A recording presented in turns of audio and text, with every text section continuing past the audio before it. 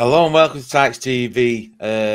Full house again. We've got James, Andy in red corner, or is it bottom corner for this one?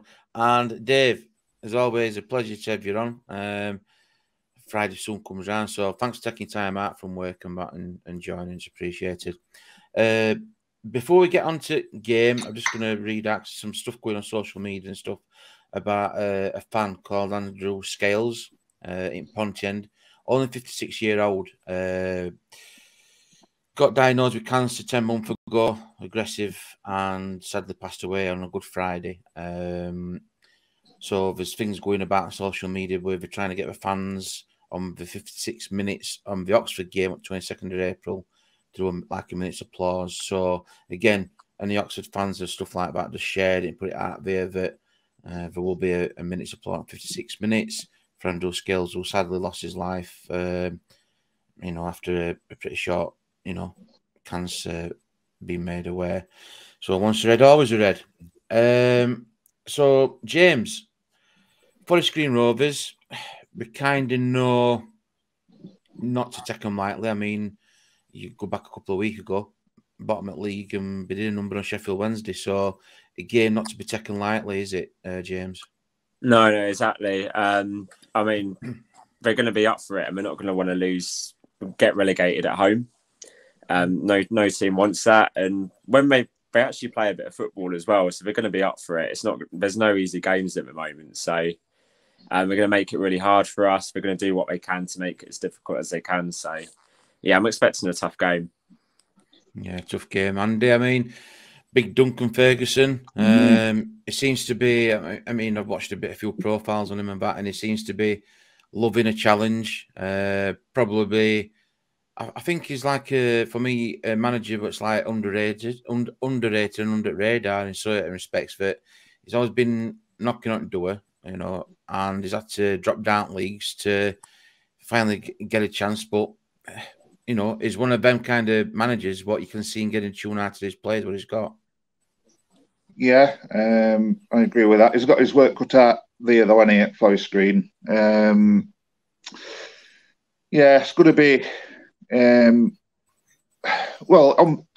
It's like what we've been saying with these games. Anyway, we should have no worries really, but it don't always go like that, especially this time of season.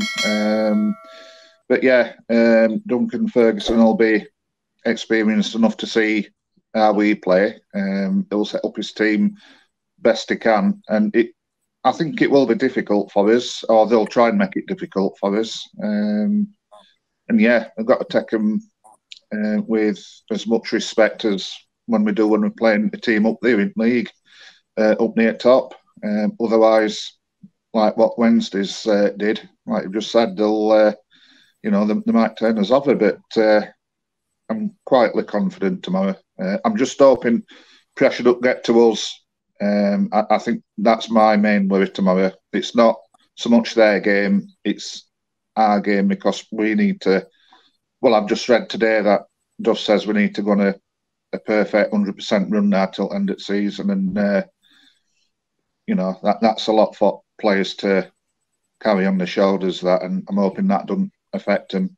Could work both ways, really. It might drive them on, or like I said, with it being a young squad, it might backfire, but time will tell.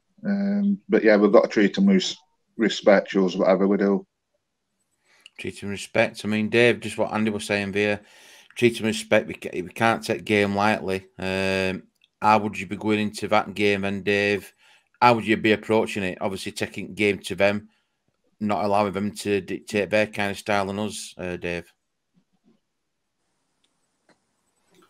Well, it's going to be a tricky game. Any road, but they can get relegated tomorrow.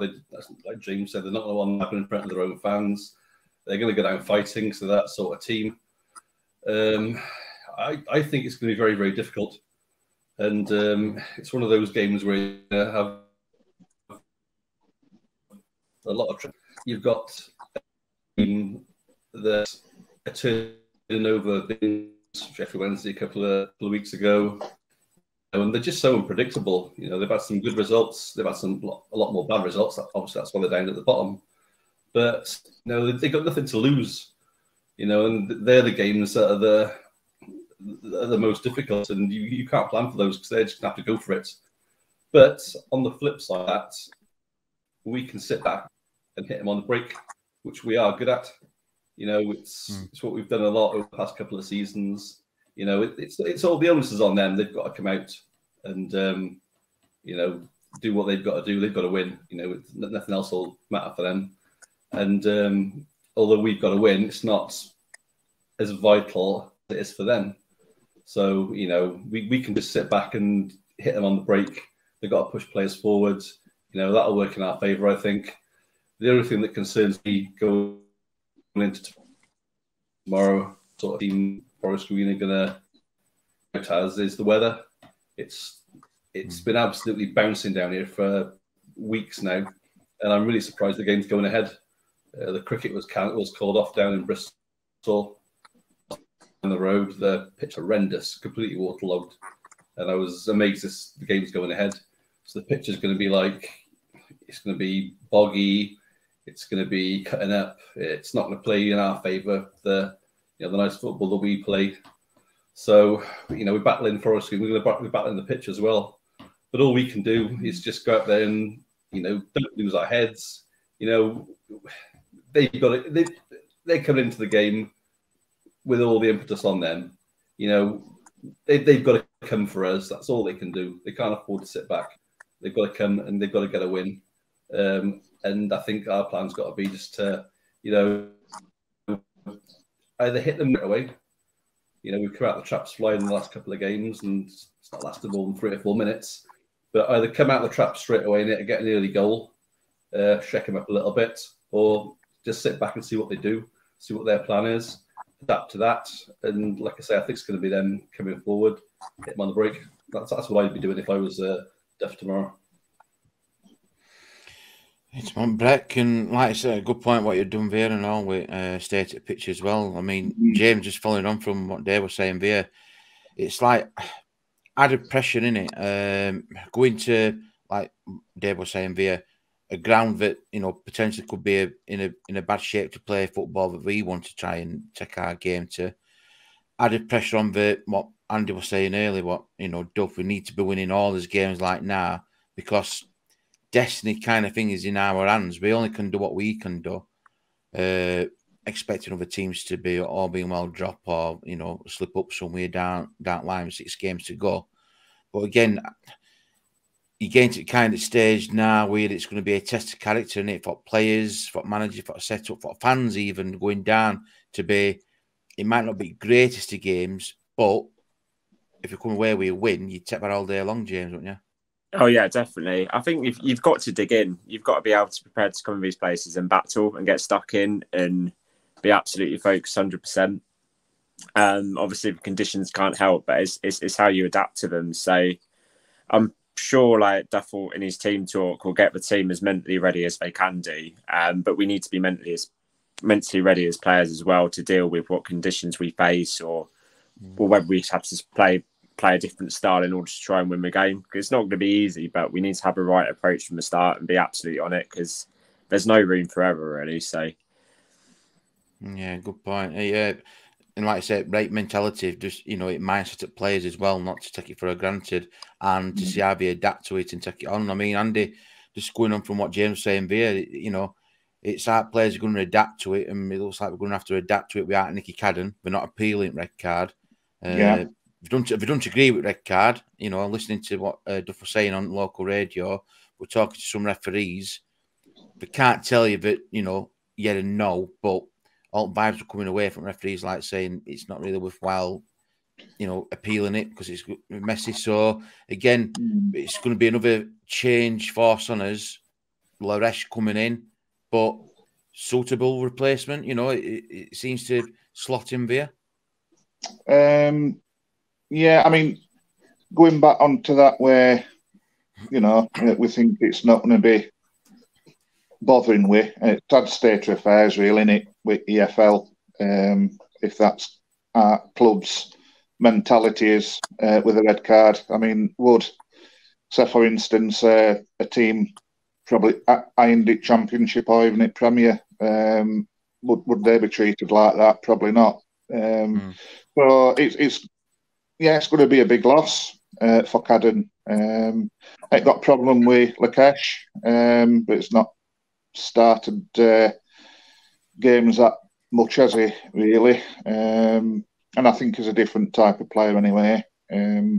So yeah, it's just a case of just adapting on fly, really, which isn't ideal, but it is what it is, isn't it? End of the day.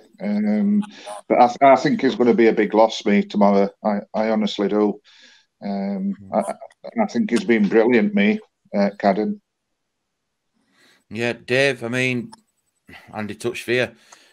Cadden, in the last 2 games, 2 goals, confidence. We kind of see him playing now. And against Forest Green, I think Cadden wanted to play him this after all at games, wouldn't he? You know what I mean? Going, taking it to him and showing him what he can do, which we know he can do, and what he's been showing recently. Getting forward and creating, and also chipping in with a couple of goals. So, again, it's a back threat down left-hand side, a bit like Williams down right, when you kind of appreciate it, but when he is missing, we miss that bit of lack of pace and bombing forward to create chances, Dave. Yeah, I mean, I think Cadden's been one of the players of the season for me. His all-round games, it's come on so much since when he first signed for us. He's just grown in confidence, and he's the set pieces, gets down the left wing, he chips in with the goals, and he's going to be a massive loss.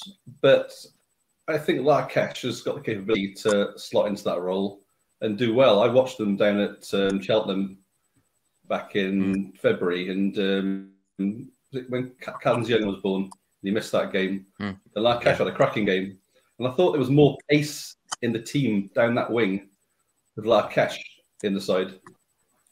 And again, going back to the state of the pitch, it might not work in our favour with that.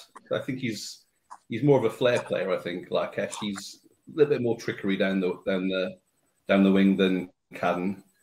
Cadden's your old school sort of footballer, but Lakesh he can take the ball out well like Cadden can, and I just think the pitch is going to hamper that a little bit tomorrow.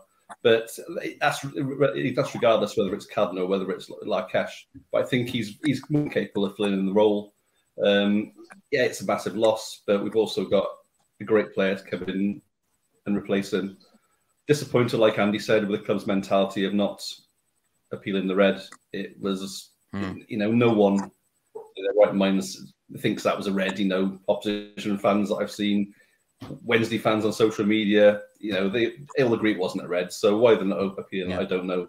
I know there's the possibility of it being extended, but at the end of the day, I think you've got to go for it. But they haven't, so we've got to move on there. But I think Lakesh has got the capabilities of coming in, and picking up from where Cadden's left off, and they're putting a good shift in the next 3 games. He's got a lot to prove, and he's got a run of games now where he can do that. Yeah, true. It's like, good point as well. I mean, you look at like Ishted when he came in for Collins, and look what happened there. In sense of growing confidence, and now there's a debate going off, like saying, is Collins going to be ever going to get a game before end of season like now? So competition and good point there. Who knows? Lakesh might come in 3 games and he might have a stormer, and it's like, oh, hold on a minute.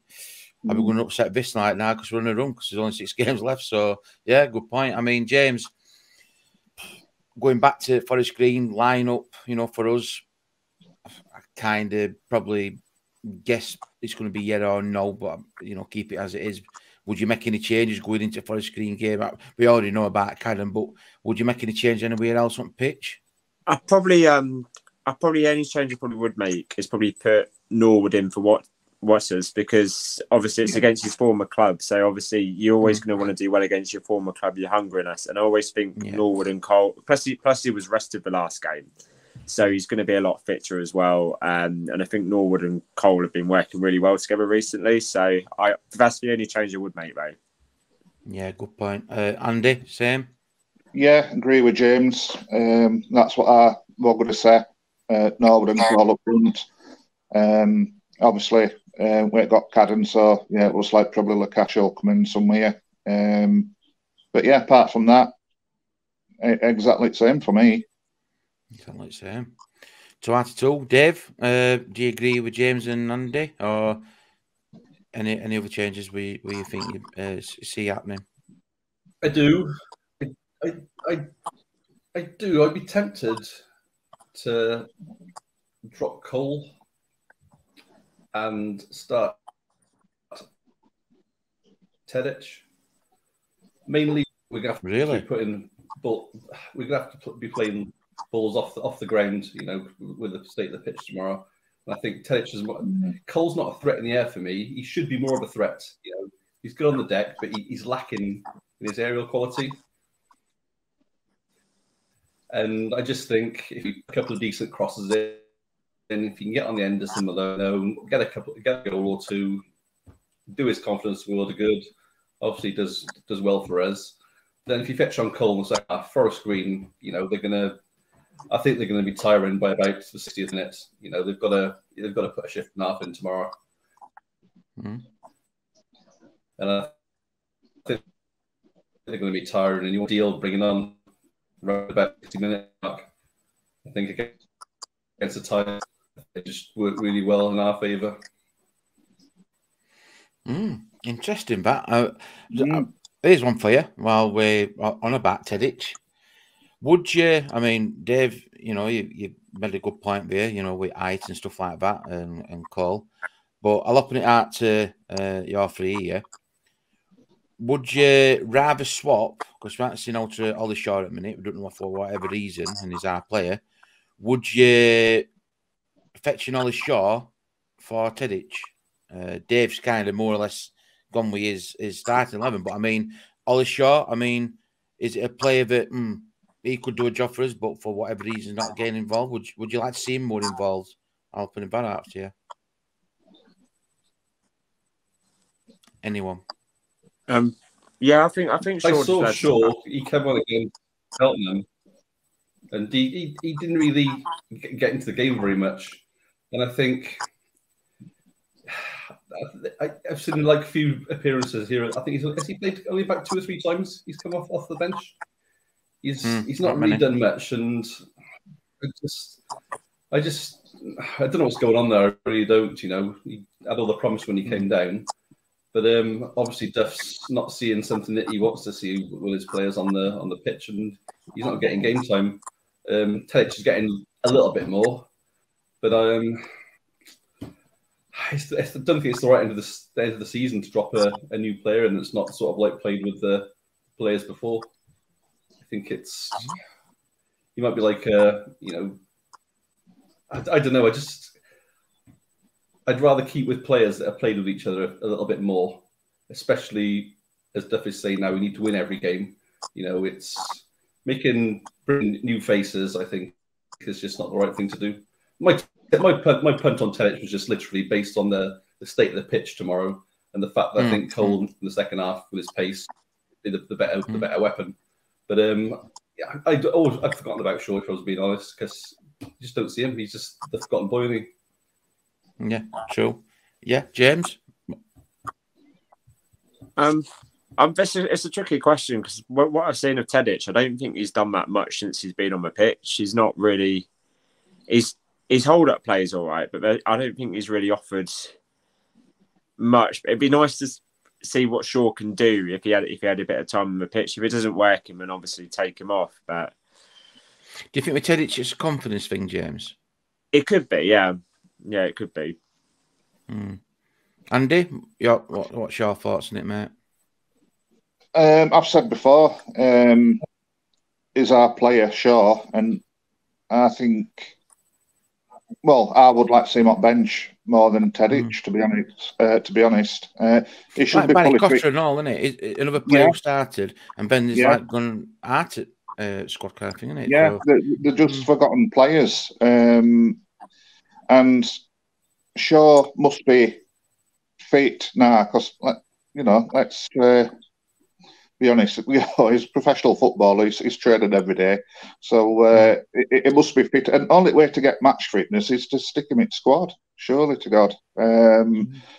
I'd like to see him on bench more than Tedic, but again, you don't know what's in Tedic's contract. He might have so many appearances or first team appearances that they need to fulfil for his contract, and that might be a factor why Shaw's not getting in as well. And yeah, we could see Cotter on bench tomorrow with Cadden not being there. So yeah, it'd be interesting. Who takes that vacant spot? Definitely, yeah. Yeah, a few debates there, isn't it? Really, for certain players. I mean, another player chuck into the mix as well. Josh Martin, another one. What's frustrating player and gone. You know what I mean? So there's been players what's come in and shown potential, probably. Whether like what Dave said earlier, whether it's probably the wrong time of season, like to do, we'll try see if it works. If you know what you've got, you stick to your plan. Even more so now, coming in single figure games, kind of thing. What's point taking a risk? And I get where Dave come from with it. Like saying the players where he's working with at minute, he kind of knows them. I mean, Tedic got injured, he went back to Man City, had his rehab, when he came back. So I was surprised with that. I thought that way we've lost, we've seen him back in kind of thing when he's gone back to Man City. But to come back again, Duff must understand and realise what he's got to work with. Maybe, I don't know if it'd have been mid-table, not really to play for. Probably we might have seen more of Cotter or Shaw, probably. It might be because we aren't leagues, probably dictating a lot of selection headaches. But yeah, good points. Just throw it out there. Just wanted to get your opinions on it. So we'll go to score prediction. James, what you going with score wise? I'm going for like a 1-0 win for us, but I reckon we'll play well, but I reckon it's going to be a really tough game, and they're going to make us work really hard. So I'm going to go for a 1-0 win for us. 1-0 win, tight game, yeah. Andy's going to have a chair shot right head, and I don't know what else, but he's probably going to say 5-0 to Narry said in an hat-trick. But go on, Andy, we'll get your thoughts, mate. I'm going to go for a reasonable, realistic. A realistic scoreline of 3-1 to Reds. 3-1? Right. Yeah, I want to.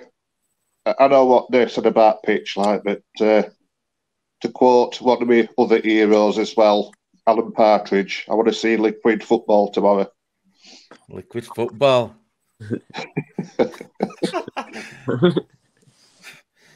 Always got to be Andy. Always chuck one in there, mate. Always chuck one in. Dave, I think he's had a few too many to drink, Andy, this time afternoon, but here we go. And James is going 1-0. Andy's going for a 3-1, which is possible. We're both going for wins at the minute. Dave, how do you see this one, mate? I see it being a draw, if I'm being honest. But I'm going to put a little bit of optimism, and I'm going to go for a 2-1 Barnsley win. Yeah, I think something's saying a draw. I just got this feeling, but I'm going to say 2-1. I'm going to ignore that. I'm just going to shut that off. I'm going to say 2-1 to us. 2-1. Yeah, I agree with you, Dave. I think it's when you look at things in consideration. The bottom of the table, we've had a win against Wednesday. They're going to up their game no matter what, and they're going to make it a dogged result. And what I've seen in, against such as, like, I don't mean disrespectfully, but as a game against Burton, when we had the chances and didn't convert them, I think that could be key for us.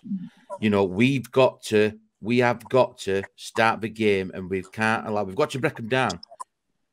We know what we can play against, such as like your Plymouths and your Ipswich's coming up, and your Sheffield Wednesdays and them kind of teams. We know what we can do. But when you come to the teams fighting down here in bottom half or in relegation zone, it's so much harder to play away at them grounds. And for some unknown reason, we saw it at Exeter.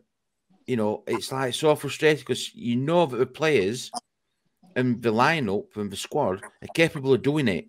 You just know that they are. But for whatever reason, they can set up and be so in your face and make it as such an uninteresting game, whatever. It just like, what the... Sudbury Town, prime example. Yeah, they were in it with elbows, we're doing that, but they were doing their kind of style and it was disrupting us. And it was, yeah, we won. I'm not getting away, we won. But it was a weird atmosphere. It was just a weird game altogether. And I get that we're not going to win, you know, great, fantastic, you know, football. But I do want us to take a chance and convert him and let us impose our play on him. So I'm going with Dave. I'm going 2-1 on this. I think Ferguson's going to have his team riled up. We know that. James has gone 1-0 and, you know, possibly close game. Andy 3-1. You know, I know you've been on Wappy Juice this afternoon, so I'll let you off on that. But I think we're all wanting wins. And like even Duff said, we need to win every game because we've got to just do his own thing. Now, if we draw, this is a question for you. So we're all going for Barnsley win, so we'll close off on this. So if we draw tomorrow, and I'll open it out to everybody here. If we draw tomorrow, is that automatic definitely out at way and we just consolidate from on playoffs? All depends on all the results to me. Right. Okay. Okay. Interesting. James, Dave, anybody? I think playoffs are guaranteed safe, you know, but there's no, you can't let complacency keep going as you've been going, and momentum's the key going into the end of the season. You know, keep that momentum up. If you start getting complacent because you're guaranteed a playoff spot, then you know you're going to start making mistakes. You're not going to play what you're not going to play the football that you've been playing. It's almost like the sort of football you're playing pre-season friendlies. Like you're gonna shirk out the challenges, so you don't want to get injured for the run-in. You know, you don't want to. No one wants to miss the playoffs. You know, it's massive time for a player.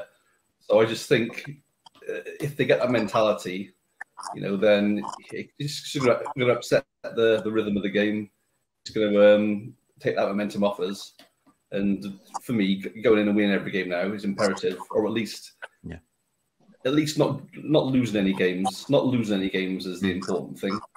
We need to go for the wins. We need to keep doing what we're doing. And no matter where we are, whether we're in the playoffs guaranteed, whether we can still get to the automatics, we've got to keep doing what we do. And yeah, just as you were, just don't change your game plan. Just go for the win and just play the football. Just go for a win, yeah. And again, if you are going to be in playoffs and that, you want to be going into playoffs in a good form, good mentality, good state of, you know, mind. I mean, James, do you kind of agree? You know, it's not, you know, it's just like play and win every game of the season. Just take it as that. Yeah, 100%. You just got to give it everything you've got. And I think when you go into playoffs with momentum, it sort of breeds confidence as well. So, I mean, you look at the season where we sort of came back and finished sixth on the last day of the season. And we went in with momentum. The team was confident. We were even confident going into the playoffs. And it was just amazing. So, yeah, we've got to go in with momentum and give it 100%. Yeah. Get 100%. Get 100%. Confidence breeds confidence and also breeds wins, all being well. James, Andy, Dave, appreciate you taking the time out. Some good talks, some good debates, some good food for thought as well. Please like, subscribe and share. Let us know what you're thinking. Comments, score predictions. You know, is this season over? We still carry on playing it. Got to win every game at season. All being well, there's a few teams around us can slip up in our favour. It's going to be interesting, that's for sure. Anyway, so yeah, James, Andy, and Dave, thanks for joining me. Going to Forest Green, have a safe journey back, and let's hope we can come back to Yorkshire, South Yorkshire, with 3 points tucked under his belt. One thing left to say: you Reds.